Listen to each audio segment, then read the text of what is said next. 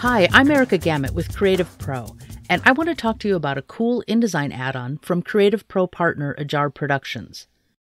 It's called in5, and it's nothing short of magic. in5 lets you take your InDesign layout, add interactive features, and then export to HTML. First, let me give you a small taste of what you can achieve with in5. For this file, I've taken a print version of a CreativePro event brochure and created an interactive layout that folks can view in a browser. I've added some animation to make these little people slide in, and I've created hyperlinks to the instructors' pages and the sessions that they're doing. That's just the beginning, but let's jump back to the InDesign file and take a look at some of the other interactivity in there.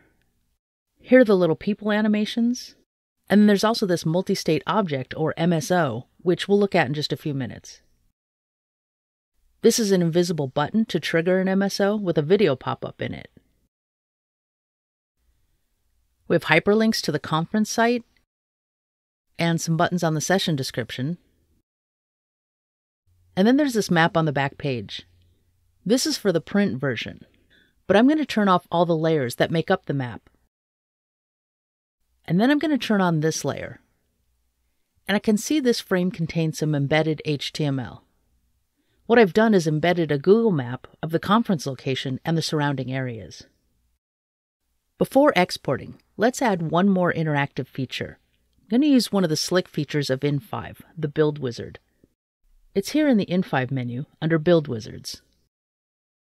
I'm going to add a sliding door navigation menu.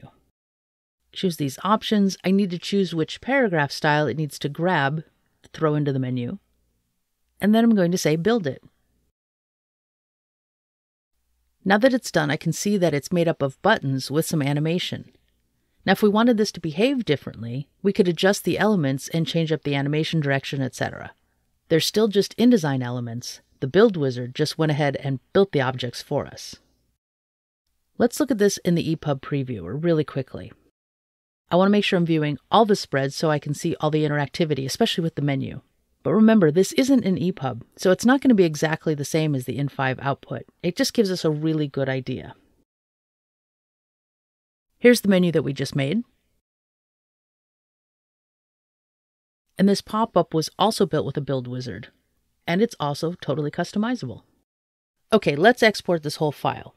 I'm going to use the handy Easy Export Wizard, which does just what it says. It makes the export easy. I'm going to choose Flipbook, since I want to kind of mimic the printed version of the brochure. I'll choose Pixel Perfect, which captures the look and feel of the layout. And then we can dip into the advanced mode, which basically just brings us back to the regular export options dialog box. We could make any other changes that we want to at this point, but I'm just going to leave it all as is and click OK. Now I have a lot of items. It's got to crunch through a lot on export. But when it's done, I have the option to view it in the default browser. So here's the menu that we created. Here's the hidden button with the video pop-up.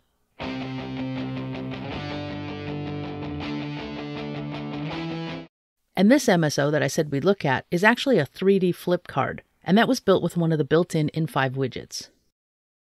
Here's that session info pop-up. And here's the embedded Google map. Remember, this was exported directly from InDesign using in5 with no coding necessary. Now what do I do from here? Well, most people will want to host this somewhere online, and that where is up to you. It's your file, your output to do with what you'd like. If I go back to InDesign, I can choose the enclosing folder. This is the content that was just exported from InDesign. That content needs to stay together, and you can zip it up, and you could upload it to your own site. You can even put it on WordPress using Ajar's WordPress plugin. in5 offers so much interactivity. I didn't even mention parallax view, fixed positioning for elements. You can even create responsive layouts. Visit the in5 homepage at in5.us to download a demo version now. Well, I hope you enjoyed this video. If you did, be sure to give it a like and subscribe to our channel. And for thousands more how-to articles and tutorials, visit our website, creativepro.com, and become a member today. Thanks for learning with us.